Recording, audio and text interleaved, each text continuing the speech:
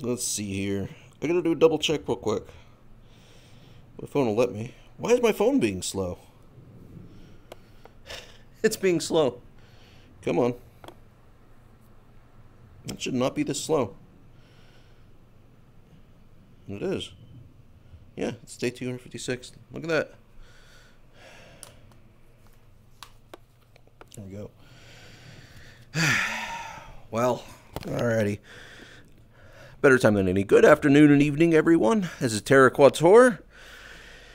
Welcome to Thursday, favorite day of the week. It is Thursday, September 12th, 2024, and it is day 256. And now for something completely different. I'm keeping track of all that right now, and for good reason, because tomorrow is Friday the 13th. But that's not why it's significant, really. Tomorrow's Buttercup's birthday, so I'm making sure we're absolutely ready for it. So here pretty soon, I gotta get over to the store and get some gift wrap paper. Make sure all that's good to go. I'm getting some levels of concern because yesterday Tessa was saying that she was having some trouble with the encoder on OBS having trouble, but right now I should not be having this kind of trouble with my headset, but I am. So I'm gonna have to do some checks with my CPU and my GPU to make sure there's nothing wrong. But right now, like, my headset cannot keep up with me turning my head even slowly. So I see black borders just constantly jumping, back and forth on the headset right now, which means the refresh isn't working properly. Why is the refresh not working? I don't know. Let me take a quick look here. No,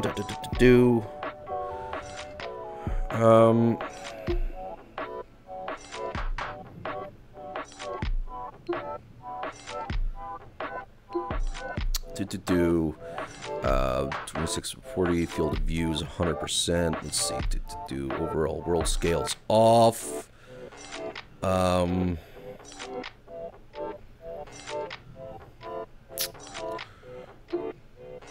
No, I'm not doing any override. Huh. I'll have to do more checks later. Anyway, sorry. At least you got to see some aquarium fish. We're in an aquarium world. In fact, the world we're in. Let me turn the camera off for you. There. Apparently, there's a bar over there and a whale skeleton. There's some dolphins, some very small manta ray up there. And I'm pretty sure that's a humpback whale.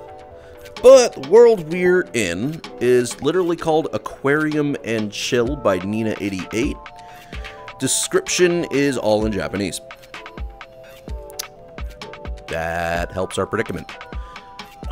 So there's an area down here. You've got a bar. Oh, an axolotl. Lily would be happy with this. She loves axolotls.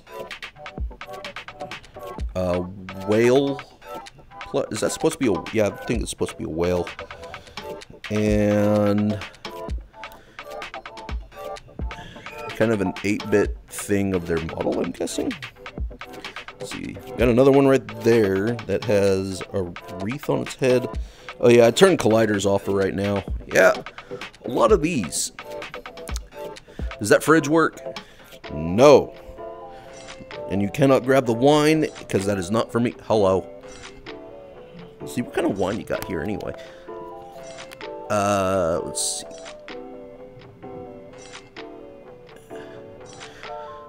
Uh-huh. I guess it was the 2018 Wine of the Year. Let's see. Violet Perfume Herba? Huh. Let's see. The bottle on this one is further away. It almost looked like it was different. That's kind of weird. You turn your head and the shader follows you. Maybe that's what's getting so screwy with this world. Wait, what? Oh, it's just a light. There is an upstairs area. Let's take a quick look. I don't know if you can go in this door. Oh. I'm in a bedroom. Why is there a projector in the... Oh, there's no signal here. I like the jellyfish, though. Okay, I don't want to be in the bedroom.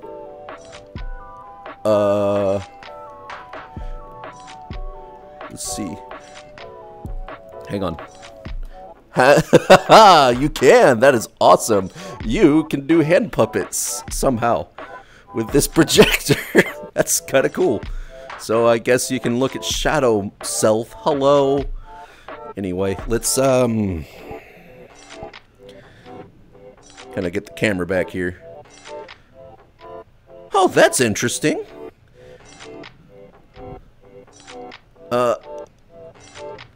Okay. Hang on. Okay, well.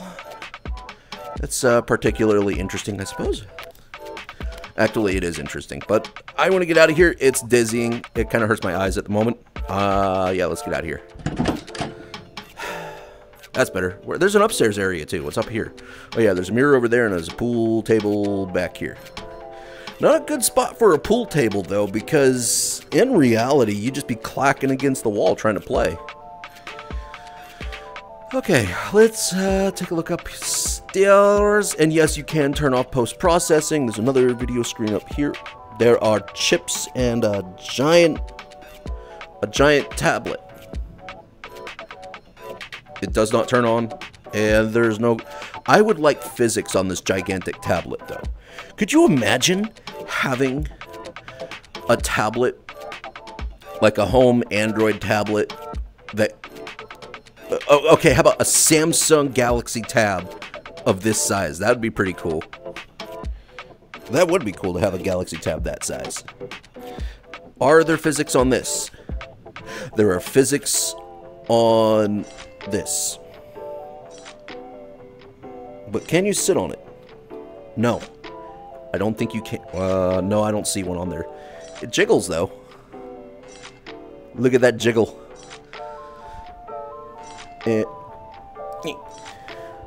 Wow, that moves fast. Okay, that thing had some real whip. Hey, there's another one. Two more. There's a little one. Little itty bitty one. Speaking, oh, by the way, that cat that keeps trying to get into... Why do they have these little things everywhere? I don't understand why these are everywhere. And that there are no physics to them. Anyway, what I was getting at is that black cat does still keep trying to get into our house and has been getting in, so I'm getting concerned that's going to get us in trouble at some point. Hopefully not. But the cat has been coming in, starts getting into our food, and then when he's done, he just leaves. It's kind of weird. Would you leave me alone and let me do my job? Sorry about that. I'm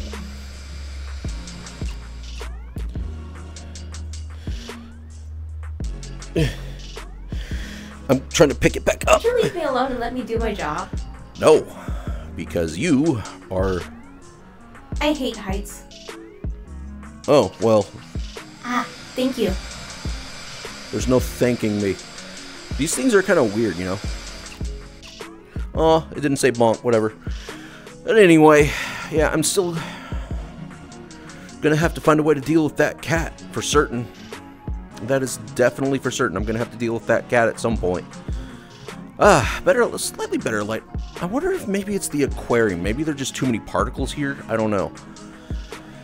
It seems like even with having a relatively decent computer, that there are fewer and fewer places I can go to in VR or just regular games in general. I don't know. It's probably just me. It's probably something I messed up. Go figure. Yeah, I'm getting ready for that. Thanks, phone. Let's see. So we're not doing the trampoline park tomorrow on Buttercup's birthday. We're doing it on Saturday on Sweet Pea's birthday. So the birthday party for everyone is going to be on Saturday. She's bringing one friend apparently, which we'll see how it goes. But I have some reservations about it, and part of that is somewhat personal, involving Buttercup, which I don't need to discuss here at all. But at least I'll get to understand exactly how she behaves with her friends. But I do need to figure out and have a mature, calm conversation with her friend's mother, because Lilia tries to contact and communicate with Buttercup's friend's mother in order to communicate things they want to be doing, but she refuses to communicate with us, and I don't have any answers for why. So hopefully on Saturday maybe I can get some answers if I can calmly talk to them if she's there. We'll see. But I just want to make sure my daughter has fun on Saturday. She needs to have. I want her to have fun. It's just a trampoline place. I'll do my part and make sure Sweet Pea doesn't get just completely mauled by other running kids. I don't expect that, but I do expect that Sweet Pea's going to do a lot more running around than she did last year. Last year, though, they went to a place called LOL, which is kind of like a better Chuck E. Cheese, or it used to be, where it did have, you know, the play place for kids, slides, a lot of arcade games, but it also had a roller rink in there, so I'd say it was like a better Chuck E. Cheese. Used to be. And the reason for that is it's completely run into the ground, so Buttercup just doesn't want to go there anymore. Last year was absolutely awful. Like, 2/3 of all of their arcade games just didn't work, were turned off, and always broke down. And my favorite thing to do at a place like that is play skee ball. I love skee ball. And, yeah, they were all, like, I want to say 2/3 of them, again, were turned off. And then the other 2 that were still available kept breaking, so it was not fun at all. You couldn't, you know, win tickets efficiently there at all because all their games were just busted. So I don't even know if people go there anymore because of how much it's run into the ground. And again, I've said it before, we'll say it again. The real important thing when you run a place like that is you have to maintain your equipment. You need to hire people. Oh dear. My tracking really is having, like, how many other things do I need to have problems with right now? Let me try to recalibrate here. Hang on. Absolutely everything is having problems right now. Like, my tracking keeps going all over the place right now. My vision can't keep up with myself. Everything's warbly. It's a nightmare. But anyway, as I was saying, places like that, they need to hire people who can maintain the equipment on the fly. You need people who learn basic maintenance for your day-to-day function, and then you have other maintenance people for when things really break down. But if you don't have anyone working there that can work on a darn thing, you're going to go out of business. And frankly, that's what it seems like is going to happen, is they're going to go out of business because they don't hire anyone to fix their stuff or to even maintain it. Like, and the other part is they're just... it's frustrating because people who manage businesses out here are in this pattern of as cheap as possible with none of the responsibility of maintaining equipment. So I just see too many places where things get run down because they refuse to repair it. I had the same problem when I worked at Goodyear. At the Goodyear factory, my forklift was like, if OSHA saw that forklift, they'd have they would have fined the entire company. And I tried to get them to repair it over and over and over until I got injured. There are too many places where they want to cut corners, and when people speak up, that's when they get upset at the person who spoke up about there being a problem with equipment, about, you know, the need of maintenance and something needs repair. They get upset at the person like, hey, this thing's broken. And it is a huge problem, and from what I can tell, it's growing all over the place where they just don't want to deal with it. So when it finally blows up in their face, they just cut their losses. You could have saved yourself a whole lot more money if you just hired people and maintained your equipment. You know, hire people who can maintain the equipment, or at least, you know, take something in for maintenance when it's needed. That kind of stuff. You'd save a lot more money that way, because repairing a forklift is a heck of a lot cheaper than replacing one. Knowing how to repair a skee-ball machine is a lot cheaper than buying another skee-ball machine, because those arcade-grade skee-ball machines are... they're over $2,000. A pinball machine is minimum $6,000. And if you don't maintain a pinball machine, which is really just a little bit of what, you know, well, okay, not a little bit. There's a lot of wiring in there. Now they have a lot of motherboards you worry about, but it's you know, minor software and hardware maintenance. If you learn the manuals for those and learn how to maintain them, it's a heck of a lot cheaper than paying out another $6,000 to $9,000, some even $12,000, depending on the model of pinball machine. Believe me, pinball, I'd love to have a pinball machine, but oh my goodness, those are expensive. And it's like the cheapest ones are of the genre. I don't want like licensed themes. I don't like the Addams Family. I know someone's gonna look at me like, what is wrong with you? I don't like the Addams Family. I kind of like Star Wars. I kind of like Star Trek. I don't want it in a pinball machine. I just want a pinball machine that doesn't have licensed themes in it. I mean, heck, what was it like?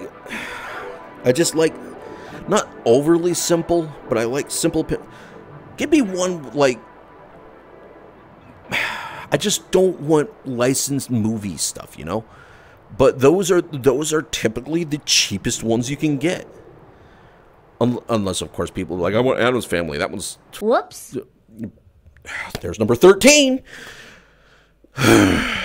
I'm mad at myself now.